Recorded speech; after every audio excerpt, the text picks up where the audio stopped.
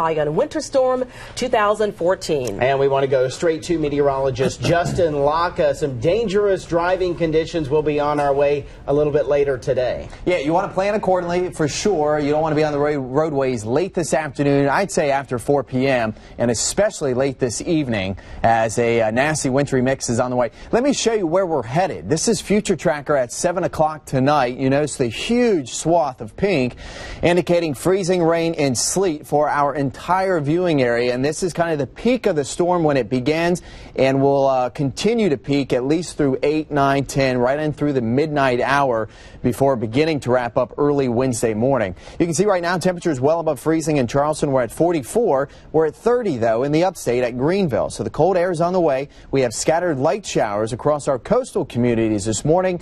Right across Charleston County it is wet. We have winter storm warnings in white for most of the state with ice storm warnings closer to the coast are all of Charleston County, coastal Colleton County down toward Beaufort, where ice will be more of an impact, not so much of the snow. We could see 1/4 of an inch to 3/4 of an inch of ice accumulation. And of course, that does not bode well on the trees and the power lines, and we could have widespread power outages if we're talking ice accumulations on the order of 1/2 an inch or more. So rain only this morning for your drive time forecast. If you're running some last minute errands, heading out to work, even for school, temperatures in the 40s to start. We fall to around 36 though by 8 a.m. So use a little extra caution this morning.